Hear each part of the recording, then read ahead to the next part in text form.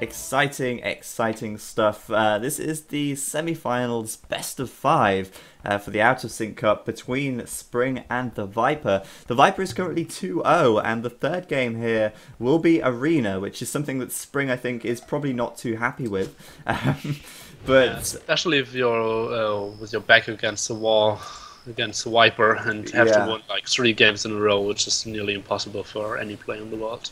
Yeah, I think so as well. Obviously, this is a best of 5, so if TheViper takes this game, he will advance to the finals. And I'm sure Spring is going to give him a very good run for his money, give him a good fight. But Arena is something that I think is very different to all of the maps that we've had so far. Obviously, with all of the maps we've had so far in this tournament, they've all been very open, very easy to raid in the feudal age. But in this situation, it's going to be the case where it's going to be a fast castle. There's no question about it. And even a very fast Imperial is potentially on the cards here. So I was very excited to see how Arena will play out here. What do you think will be the sort of strategy that both these guys go for? Yeah, it definitely depends on what civ they get. And Frank War, I feel it's tough to get too much pressure on a castle because you can castle defense so easily. Yes. And I feel like both players have to go to Imperial Age. Yeah. And then the unit choice is quite difficult to make. Even deathmatch player haven't figured it out too much. Like you have to act Harps, Pulse, and Axemen. Yeah. And sometimes Onis. I think Axemen are always worthwhile. Axemen, Onis, and Harps should be quite a good choice if you don't get unlimited gold. Yeah, obviously, well, Axemen are a great sort of counter to trash as well. So, I mean, if you do manage to save some gold and collecting the relics, spending that on Axemen later on, I think is such a good, worthwhile investment. But, as you say, it's so easy to counter a castle here because Franks, with their cheaper castles, they will be able to, if they do a castle drop, defend it fairly easily, and it will, I think, be a race to the Imperial Age, definitely. Yeah, that's true. Another Turbo Random tournaments we played in, Spring always performed great as well there. He didn't show 2 great performances in Arena, but oh wow, now he doesn't have any food in the TC at the moment, and a lot of idle villagers. Oh, right, under the TC, yeah, that's not good. Okay, missing those sheep, look. Bad start he didn't for him. Find 4 of his sheep too early. Finishing my thought. Yeah, it's quite easy to defend castle pushes, and Spring knows that, and I think the Viper should have figured it out by now as well. Yeah, I think the biggest problem here for Spring is that this is such a terrible start for him. He's not taking any deer because they are outside the walls and he's not lured them in. He was so late to find those 4 sheep, and meanwhile, Viper's already clicked up to the feudal age and he will be feudal in a second. He's luring those deer in, and, well, he's still got those sheep left as well. Spring doing? Both players are playing with a stable, or at least barrack start. Yeah, well, and it's going to be Spring without any gold. Now sending 3 villagers on gold, which is way too much. I don't know, maybe he's trying to get the gold very quickly and focus on getting the food in, because he was very late to get the food, remember. So I don't know, he's not even taking his second ball yet, he's bringing that in now. Very, very strange. Viper here going stable blacksmith, so I think maybe looking to take some map control in the feudal age. Sorry, in the castle Viper age. will be so much faster on castle age. Oh, he will. Already 50% in Spring doesn't even have first building up of feudal age. Man, I don't know how he's managed to. I think he got really thrown off by the fact that he didn't find those sheep, and he was just like, "What am I going to do? What am I going to do?" He's not got he's got the gold. He hasn't got the wood for the second feudal building. Yeah. What are the regulations concerning restarts? I think it was before 4 minutes or something. I think it was. Oh, that's late. Turbo Random map, I feel. Yeah, probably a little bit, but. And Viper is asking whether relics are, collecting faster, and yes, they are. Yeah, they are, but Viper's already castle. He's getting knights out now, looking to get some map control. He's probably gonna get all of these relics before Spring gets a monastery up, I imagine. He's pretty sure we get all. Yeah. This is very messy from Spring at the moment, and I don't know why. I don't know if it's because it's literally 5 a.m. in the morning for him, or if it's just because he's not comfortable on Arena. I think he just feels very overwhelmed. You know, getting housed like that and not having your second feudal age building. I mean, a fast castle is a very simple thing to do. You wouldn't think that it would be so difficult. Adding a second stable, what the fuck, and a monastery. Yeah, this can't be good. He's gonna make knights. Viper like putting on the pressure with the siege workshop. I'm not feeling that this is a great choice. Yeah, I think so too. Viper gonna get a few relics here as well, which is just gonna, you know. Housed again. Wow, Spring not playing to his potential, I feel. No, I agree. I think Viper here, if he does get all of these relics, I mean, he's probably going to be in a great position anyway. But even if he gets all of these relics, think about how much relic gold you'll get from 5 relics on Turbo Random. You're just going to get so much gold in. It's just going to be, you know, so difficult for your opponent to come back at you after that. Yeah, yesterday we had like in 30 minutes 2 relics got 4.4k or something. So yeah, so it's you're gonna quite huge. You're going to be looking at like almost 10k for 5 half an hour. For 5 relics, yeah, in half an hour. That's a lot. Yeah, true. So the Viper getting quite aggressive here with this ram. He's going Eddie style. Monks, siege and ram. Yeah, Eddie wouldn't add such a lot of knights. No, he wouldn't. He would go for like 3 monasteries. Yeah. But and we got an unusual spot that Spring actually could raid Viper's eco. Yeah, on Arena. Right hand side, he's left it open. But I don't think Spring has spotted that at all. And well, Spring going to get 1 conversion here, just getting converted by the Viper as well. But Viper, oh, so good! He deleted his knight. The monk gets flattened by the mangonel. That was such a great trade for the Viper there. Going to be taking down this wall now, and well, Spring's forced into the defensive position, putting up a siege workshop. Probably going to look to get a mangonel out here as quickly as he can. Second barracks and second stable, and now he will put on the pressure with pikemen and knights. Yeah, it's not looking up to Spring at the moment. Honestly, that start for Spring was so horrible. He really could have done a lot better at the start there. Missing the sheep was huge. And, well, we'll see how well he can defend this right now. The Viper at the moment, though, as you say, pushing with 2 stables, 2 barracks, monks, mangonels, whatever floats his boat, really. And I feel like defense upgrade for Knight isn't too great. You should always opt for the offensive upgrade, because it's affecting your spearmen and your knights. Yeah, obviously in this situation that would be good. I like the fact he's got a scorpion out though here, actually. Spring managing to defend reasonably well at the moment. I feel so too. He's doing a pretty good job there. He did get a conversion on one of those knights. And he has 1 extra GC in comparison to Viper, who's just building his first extra GC. Yeah, so I feel like Spring evened out the game. Well, I think so too, actually. You know, the scores may say otherwise, but I really think the fact he had this second TC up much earlier, well, look at the difference in villagers. They've actually got an equal amount of villagers, though, which I think is due to Viper having a much better early game. But I definitely think he's started to even it out a little bit here. And with the addition of these scorpions, he should deal with the pikemen pretty easily from the Viper, actually. And 2 conversions and killed the rest without any losses. And now he can heal his knights. Yeah, with the great monks. fight for Spring. Definitely. He's got now the advantage. collecting the relics. Oh wow, yeah, that's a really good point as well. He has just taken the military lead, like in terms of actual how much military he's got. But I don't know what the Viper's going to do in this situation now. I feel like he's probably just going to try and boom up and defend as well. But and he's with 5 villagers in stone now, so Spring will want to push with castle, I feel.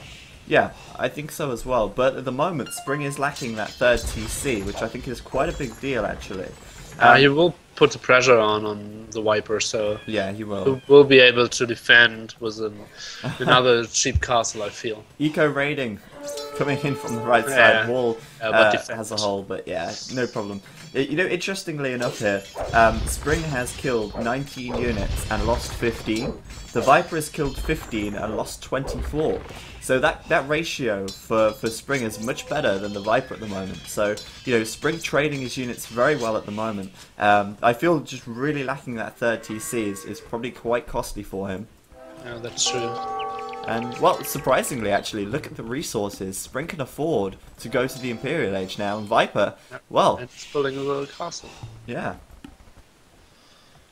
Yeah, So, I feel like Spring can transition out of this quite okay. And can do the X-Men, and Viper will do his defense castle as well, so we will see the X-Men war in Imperial, as we predicted. yeah, it does With seem... some entertainment in between. Yeah, it does seem like that way. I'm surprised, really surprised that Spring managed to get a much faster Imperial time here. The Viper's just clicking up now, and, well, that's a very big difference, but Viper does have an extra 7 villagers, which is really going to add a lot of extra resources into the bank for him whilst he goes up to the Imperial Age. So, well, I think Spring has to act pretty quickly here, and we'll see exactly what he does, but Axeman's starting to come out now, and, well, maybe we'll see the Cavalier upgrade, but I don't think he has enough knights to really justify that. Oh wait, no, he does. He does. I was going to say he only had 3 knights there, but I didn't see the group of knights coming in on the right-hand side. Yeah, but I feel like Spring is not the guy who will go for heavy Cavaliers instead of Viper, who might do this. And I feel like Spring is missing out on one relic at the right side. Yeah, considering that's so close to his wall, I'm surprised he's not seen that or noticed it. He must have done, surely. But I think Spring in a great position now. He's got the Cavalier upgrade done. Obviously, Frank's heavy cavalry just so great when it gets upgraded due to the extra HP bonus that they get. And Axeman out as well. Upgrades-wise, well, his infantry isn't upgraded at all. Evil raiding at the bottom and might kill all the villagers before finishing the castle. Yeah, that castle's probably not going to go up. That was actually a really good timing for him. Yeah, evil timing. Yeah, Spring's just like, what? But the interesting thing is, Spring has without losing a single knight. Well, That's yeah. so brutal. Spring doesn't have any infantry upgrades at the moment, which I think is quite costly actually. Obviously, really going to want to upgrade those Axemen if he's going to be going in quite heavy into them. But quite good for Spring. He's got his early Treb out, and well, he's starting to batter away at these buildings inside of the Viper's base. Obviously, the Viper up is 20 population, both now having 2 castles up. Yeah, Viper quite heavily housed at the moment, but I think, well, he was, but I don't know, he just spent a lot of resources there. Obviously, straight away with the Halberdier upgrade, and he's going Elite Throwing Axeman already, so a very fast Elite Throwing Axeman for the Viper now. And well, I feel like the Viper has a way better unit composition. I feel like Cavaliers are good in team games or deathmatch, but 1v1 arena, it's kind of tough to get enough gold to keep on reducing Cavaliers all game. I think the important thing here... cost inefficient gold trades. Yeah, I think the important thing here is to try and get the Cavaliers to focus down on the Axemen and avoid the Halberdier, which is very difficult to do. But Spring here with quite a few Scorpions behind this, going to be doing quite a lot of damage to these Halberdiers, and actually not a bad position at all for him, but he is getting pushed back. And Viper bringing in the Elite Throwing Axeman now with +4 defense, +2 attack, probably gonna mop this up quite easily as the Axemen start to come in. And they're so cheap. Well, that's the thing. They're just Spring losing all his army now, and just a way better army composition for the Viper. And obviously monks as well, not really going to be trading all that well if they convert the Axemen here. It's not really going to work out so well. I think now, obviously Scorpion's going to be extremely effective in this position, but just not enough of them. Oh, now he's losing all his monks, and look at the right side, another bad beat for the Spring, who's blocked by his own walls to not build a CC there. Not good at all. Viper just busting out into the Imperial Down Edge there. to pop 70 and the Viper at pop 130.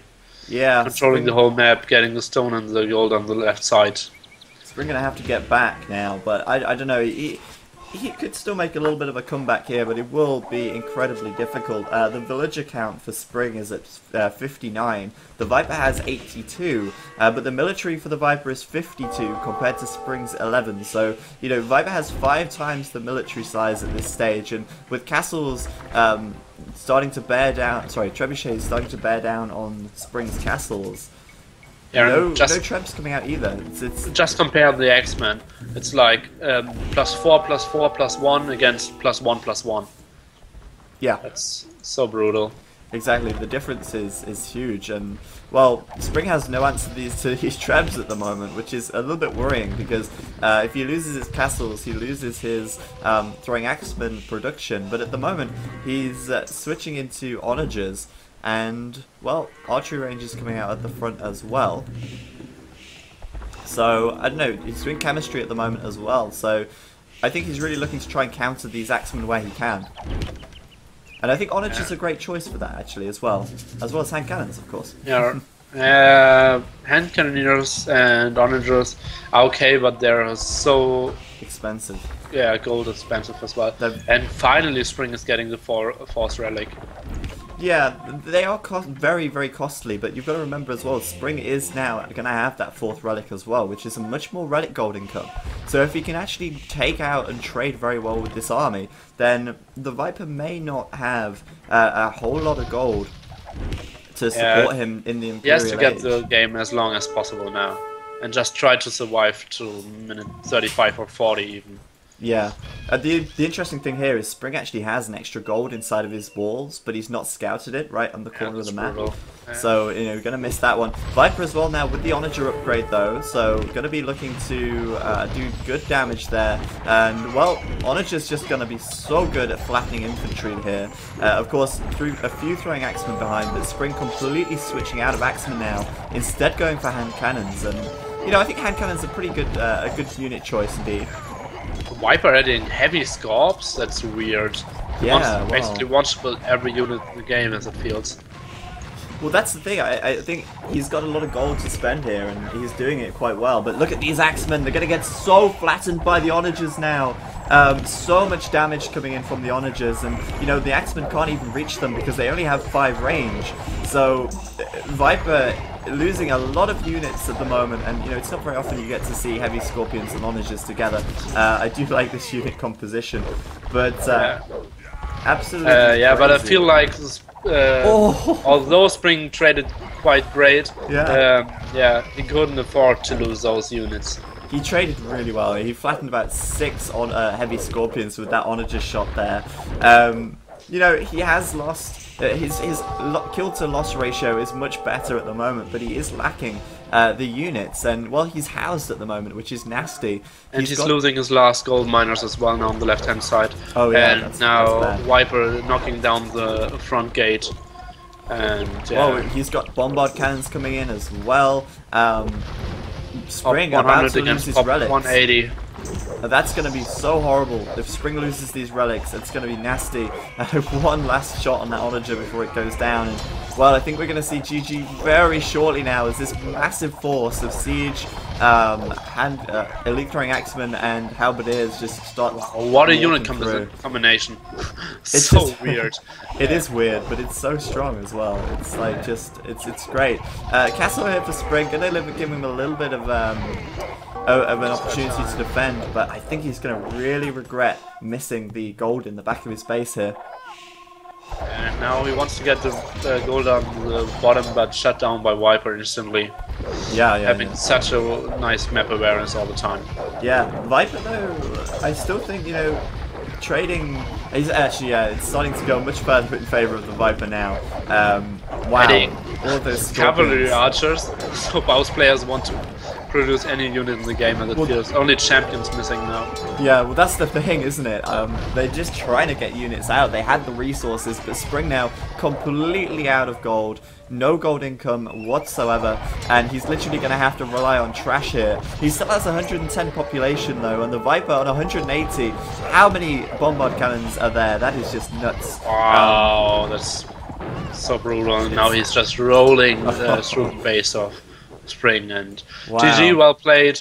And that we will was see a good game. The Viper in the final, and we will see Spring back into the game of decider for place 3 and 4. Yeah, the bronze match. But that was a great game. I just loved the Viper's composition at the end there. Just so much siege, just the axemen, everything coming in there. I think we saw pretty much every unit in the game, as you say. So brutal, yeah.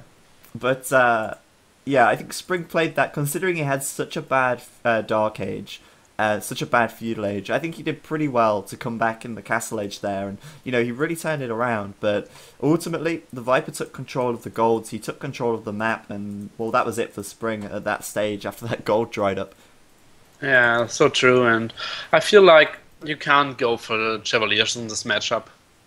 If you have to raid your enemy on every position, but if your enemy can control the fight and you have to fight against Harps and X-Men, you're just wasting way too much gold. Yeah, I definitely agree. But anyway, Viper through to the final. I'm definitely looking forward to the final games here. It will be a best of 7. But before that, we've got Ra versus Bagiofro. Then we have the bronze match between the loser of Ra and Bagiofro, who will play against Spring to decide 3rd place. And finally, we'll have the grand finals. So, very exciting stuff. Don't go anywhere. Plenty more games coming up. But for now, we're going to come at